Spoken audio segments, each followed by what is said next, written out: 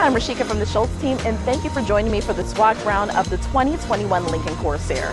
The Lincoln Corsair is in its second model year and did replace the MKC as the smallest Lincoln in the lineup. It's considered a compact SUV at 180.5 inches long.